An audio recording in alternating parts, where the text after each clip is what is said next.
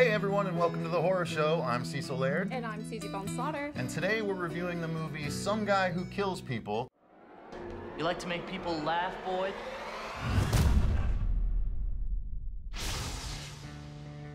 Get your life back on track. You're 34, you work in an ice cream parlor. Boy, you're on street duty. What's up, Minty? Oh, right. I knew there was something. Your daughter's here. Amy? I will trade you my number for another scoop. Sure. Throw in $2.90 and you got yourself a deal. Hey, Toots. Why don't you stop by the surplus store sometime? Clearly you're into damaged goods.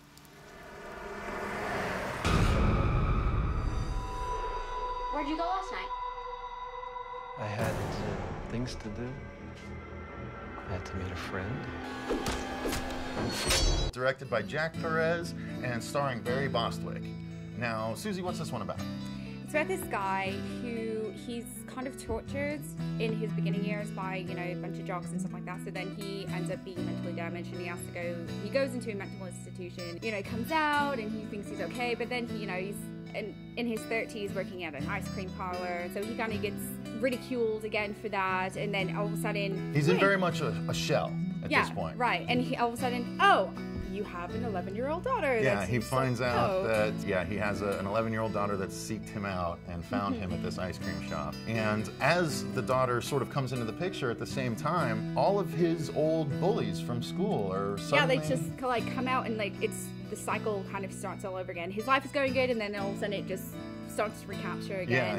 Yeah, because he's gotten out of the asylum just recently, and now that he's sort of returned to town and he's working at the ice cream shop, the bullies are sort of starting to see him and they make fun of him again. Exactly, because he's in his 30s working at an ice cream shop, dressed in an ice cream cone. And we don't really know exactly why he went into the mental institution. He was tortured as a kid. We do find out later on, but I'm not going to tell you exactly what it is because it's spoilery. It actually is smart writing and it ties in to the rest of the plot. So what ends up happening is, and why it's a horror movie, is that while this stuff is happening, we're seeing his life. He lives at home with his mom, played by Karen Black, very effectively. Love that woman. She's hilarious in the movie. But basically, while he finds out about his daughter, at the same time, his bullies, who are now all grown up, are slowly starting to get picked off, one at a time. Someone in a mask is just basically running up on him and just hacking him to pieces in various ways. And then we just cut back to Barry Bostwick's story and with his daughter and stuff. And so it's interesting. Like I mentioned earlier, he's very much in his shell after coming out. Right. But once he starts interacting with his daughter,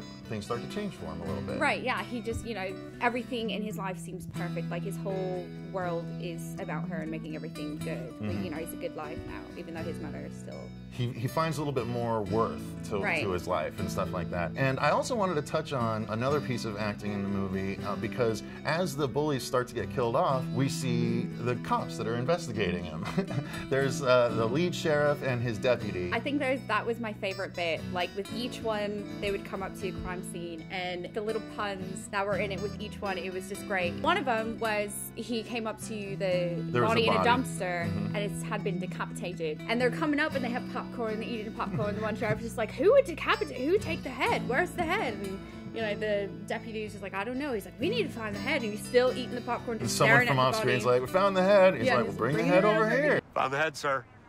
Bring it on over. It's so, I love the little, comedy bits out of it. It wasn't too overly done. It was perfectly. They have great personalities. And then to twist into the plot, the sheriff is actually dating Barry Bostwick's mom in the movie. So dating is a light way. There's some yeah, that's true. There's some uncomfortable dinner scenes where they're all interacting, and when finally the sheriff starts to suspect the son, things get a little more intense. Again, we're not going to spoil it for you, but it all comes to bear. All the different threads come together. The daughter ends up finding out more than she should, and but did she find out what she thinks she found out? And everything leads you to believe, obviously, that Barry Bostwick is the one killing his enemies. Like that's the way they're showing it to you, and it's just a matter of who finds out when and how and how it all plays out at the end. But I did want to touch on a couple of other things about the movie. The cinematography worked very well for the movie. Yeah, I thought it was great. I mean, it wasn't like low budget, you know. No, but it wasn't still- low budget looking. It wasn't extremely high end, a lot of tracking shots and things like that. Yeah. But it worked well for the movie. It seemed kind of more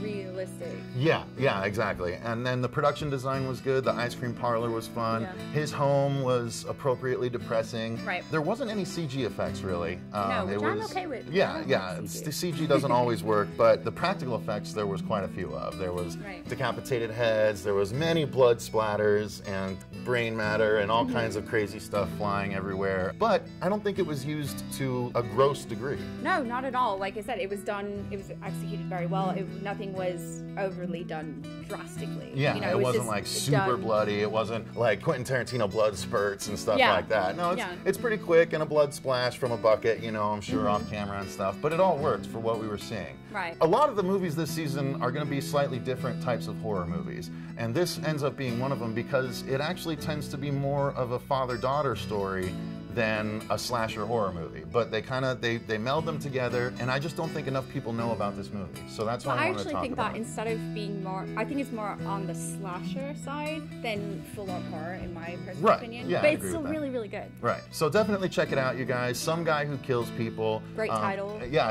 exactly. Gets right to the point. You hear it and you're like, what kind of movie would that be? But give it a try. It's definitely worth your time. Thanks very much for watching, you guys. Remember to follow us on Twitter at HorrorShow666.